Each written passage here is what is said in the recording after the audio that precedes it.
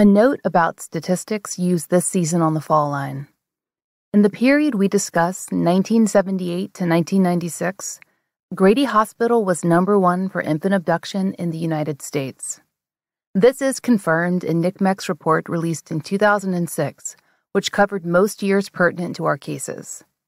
At the time of production, this report was the most up-to-date public material available on that specific ranking. Outside of the range from 1978 to 1996, another hospital may earn the designation of most kidnapped. All material relating to Grady's abductions refers to the years covered in the podcast.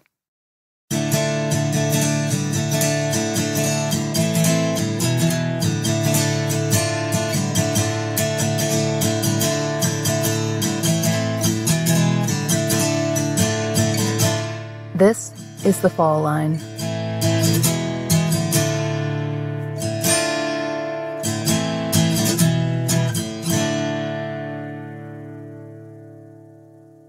I fought with myself for years with that question and to try to bring her back, especially when it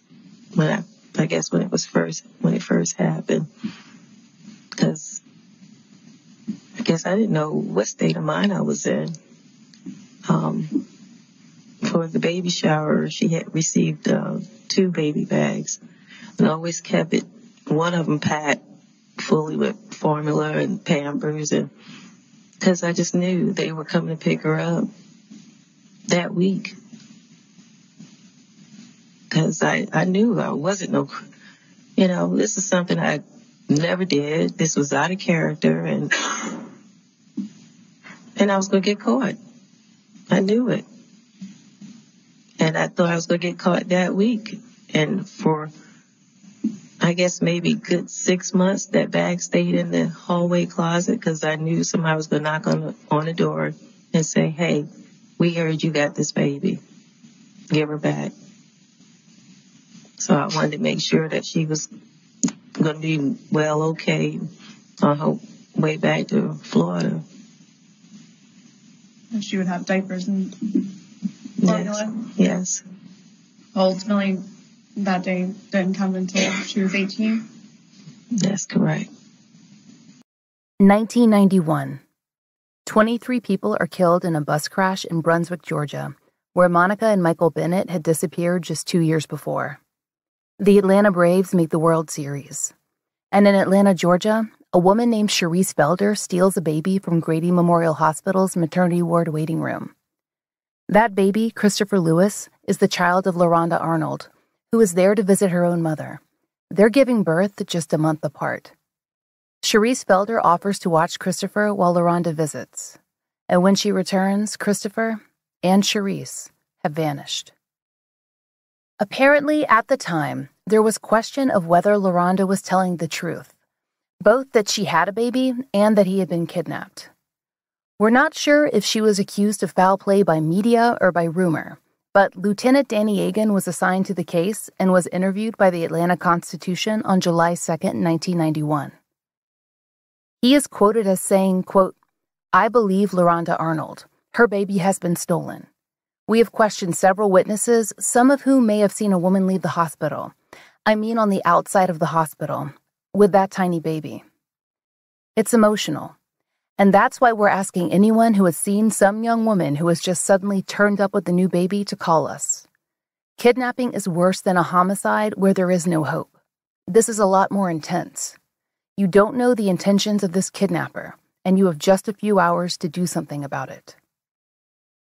The suspect, then unidentified, was described as a medium-complected black woman of around 18.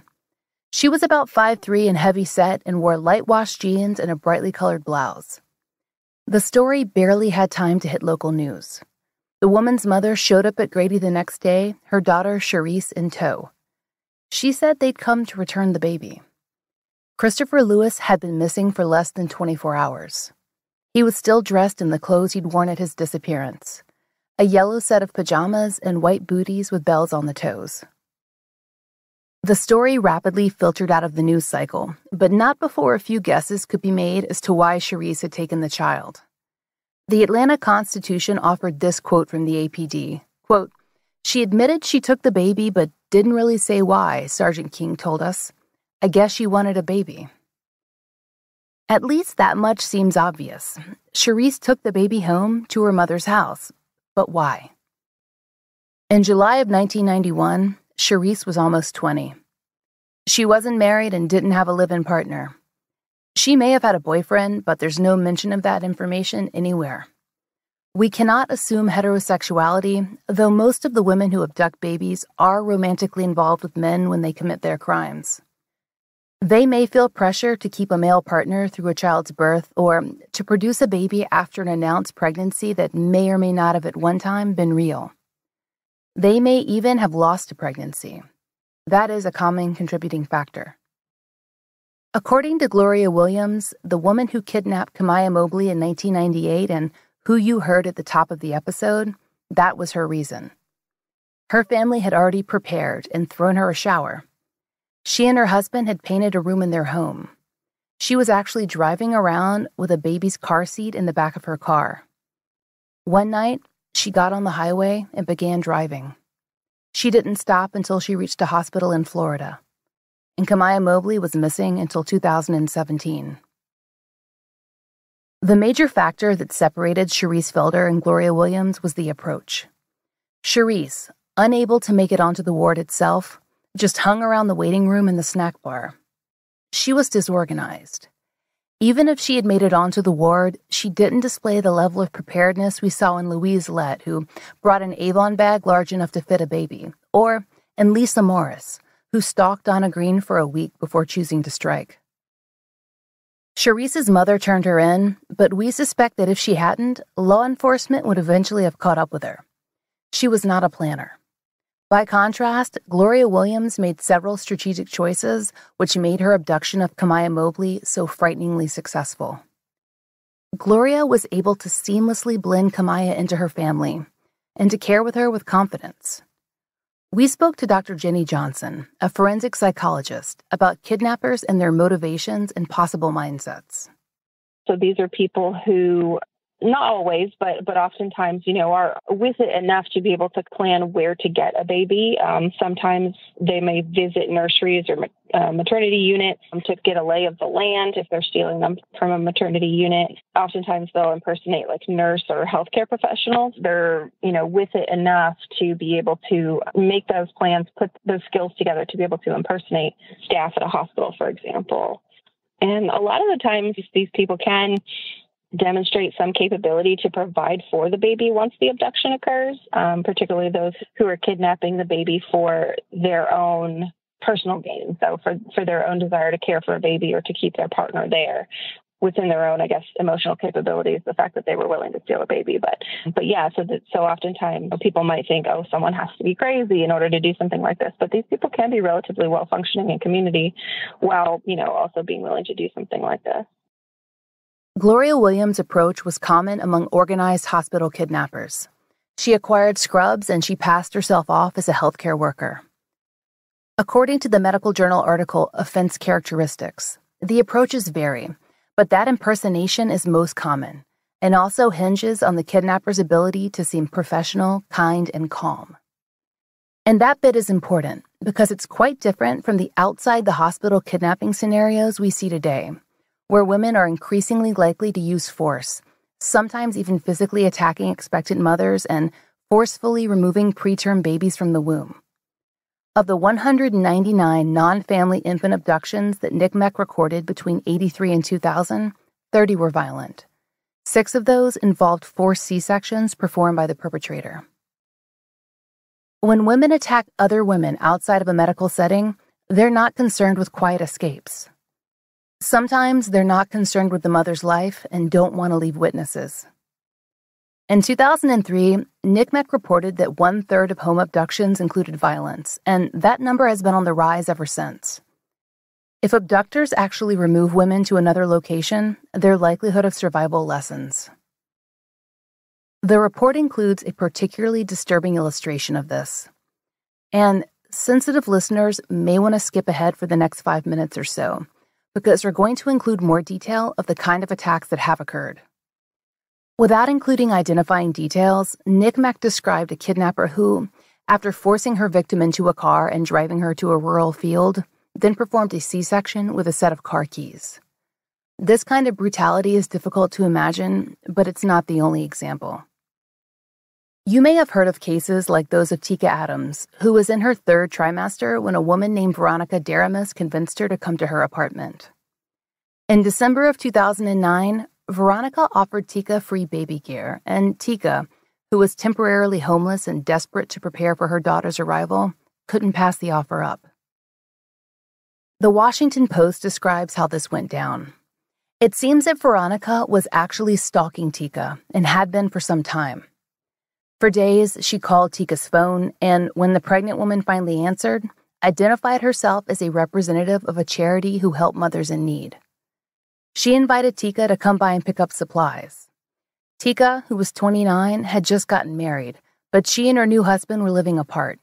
She in a residential home for expectant mothers, and he in a treatment program. The Post reports Tika's recollection of that last conversation before she went to meet Veronica. Her husband, PJ, was uneasy with the idea. He told her, quote, "Don't get in a car with a stranger." He asked why Veronica couldn't bring the items to her. Tika told the Post that she dismissed his worries. She thought the woman sounded nice, very official, very professional. In an NBC interview, Tika describes visiting Veronica's Maryland apartment. Veronica was odd from the get-go, muttering and pacing as Tika nervously ate the lunch the woman had prepared. She was on guard but dismissed her feelings, right up until Veronica grabbed a fire poker from its stand and cracked it across Tika's skull. She beat Tika until the kitchen was splattered in blood, so much so that, according to Tika, Veronica became disturbed. Not by the violence, but by the mess. Tika told NBC, quote, "She started cleaning the walls in her apartment, and she kept pacing the floor, talking about how she couldn't have blood in her house because her son was coming home, and she wouldn't know how to explain it to her son. And I'm hearing all of this, but I'm just like laying there because I don't want her to kill me. Simple as that." Tika's ordeal was far from over. Over the next 3 days, Veronica locked her in a room in the apartment, bound her with duct tape, and shut the windows tight. It was so dim that, the Washington Post reports, Tika couldn't tell whether it was day or night. Veronica slept next to her on the floor, shifting between concern and anger. She continually played what the Post described as bootleg DVDs of popular movies like Precious, ostensibly to muffle any noises that Tika might make. On the day that she finally decided to attempt a home C-section, Veronica put in a recording of a Michael Jackson tour video. The Post reports that Tika was bound and gagged and that, with laughing tour dancers in the background, she watched Veronica approach her with a box cutter. Veronica sliced Tika's abdomen open, cutting through her uterus and bladder, and she couldn't figure out how to remove the baby from Tika's womb. When Tika's moans became louder and louder, Veronica finally gave up. She eventually fell asleep on the floor next to her captive. When Tika managed to escape the apartment the next day, she begged a neighbor for help. Veronica was right on her trail, screaming about a misunderstanding and dragging Tika back toward the apartment. In answer, Tika showed the man what lay beneath her shirt, a bloody mess with her organs exposed. Unbelievably, Tika and her daughter, Miracle, survived the ordeal. Other women, though, were less lucky. Though a rare crime, fetal abductions are on the rise. Most of the recorded cases occurred after 2000, when hospital security measures had increased. Of those 20 cases, only 4 of the women and 11 of the infants survived. The deaths were brutal, and in the cases covered in the list, none remain unsolved. Most abductors were sentenced to life in prison, and 1 received the death penalty. 1 committed suicide after sentencing. Though the method of fetal abduction is starkly different, the demographic of the perpetrators still fits the basic profile laid out by NCMEC in 2003, when they analyzed hospital abductors. We asked Dr. Johnson whether there were any major differences in hospital abductors and those who abducted outside of hospitals, especially fetal abductions. Yeah, I don't think the process if that makes sense, is any different. I think that perhaps because the access is even more limited, it's going to be harder to walk into someone's house and steal a baby. It's going to be harder to walk into a hospital and steal a baby. They're unable to have those means, but the desperation is still there. And so perhaps that desperation goes on even longer than it might have if they'd had access. Racial demographics are interesting. In her study of non-familial infant abductions, Lisa Strollman explained, quote, offenders are most frequently either Caucasian or African American. When compared to the general population, though, African American and Hispanic offenders are more heavily represented, end quote. NCMEC data bears this out. From 1965 till 2018, the numbers for African American abductors hovers around 42%. Most non-familial abductions are intraracial, and 61% of the victims are Black or Hispanic. But abductors who kidnap outside of their own race are much more likely to be white. And now's a good time to tell you, there is an 8th Grady baby. We chose not to include him in the main narrative as he was not kidnapped from or because of his stay at the hospital. He also falls outside of the infant category as he was 8 months old at the time of his abduction. Like all the other babies in our story, Elijah Evans is African American. But unlike the other women, his kidnapper was white. She was also the only abductor to use force. In October of 1999, Elijah's mother, Natalie, took her son to Grady for treatment. He developed a sinus infection and needed antibiotics. She took a bus back to her Southwest Atlanta neighborhood, and it was fairly late at night, and the streets were mostly empty. On her walk home from the bus stop, she was accosted by a 17-year-old who we've chosen to call Jennifer. Although her name was released to the media, we'll continue our plan of assigning pseudonyms to minors here. Jennifer had been on the bus with her, but Natalie hadn't paid her much attention. The girl, around her own age, was nondescript.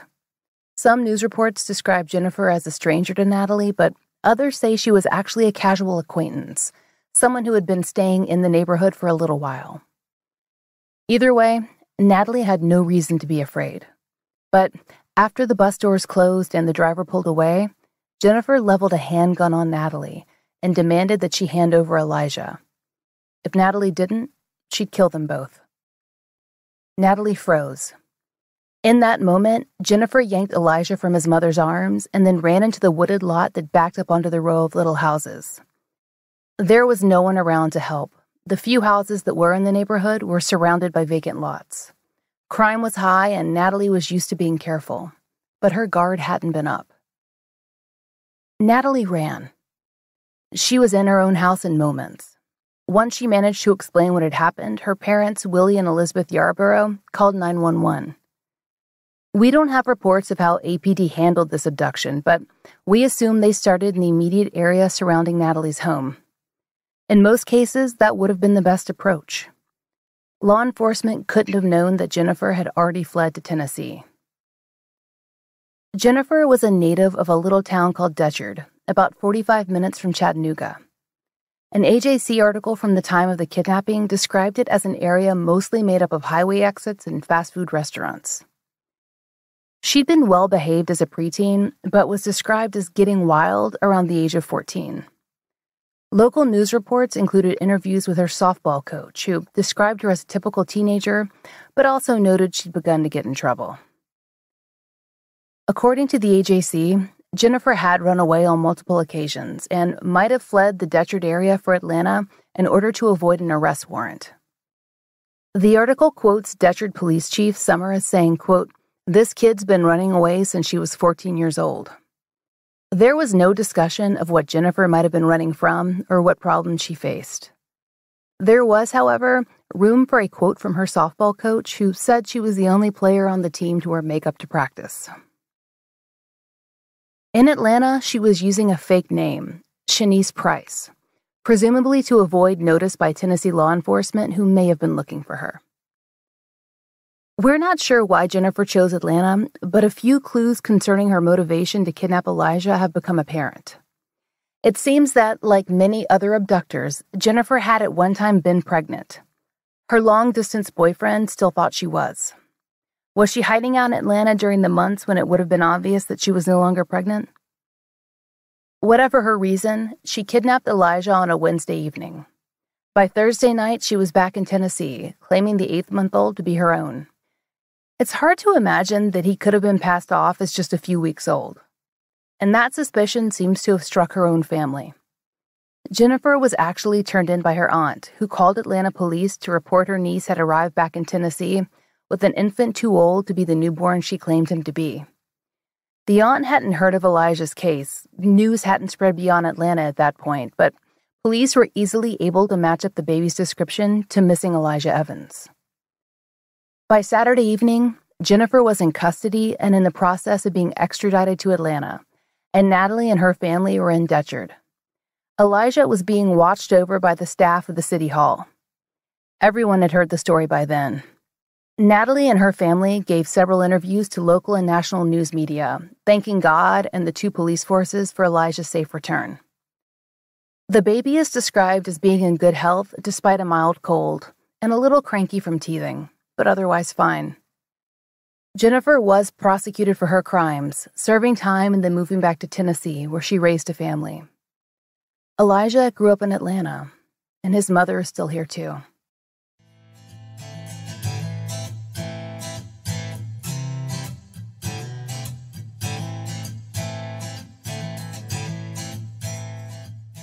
The very last news reports quote police as saying that they don't know why Jennifer kidnapped Elijah, but based on NCMEC demographic studies, the answer is right in front of them.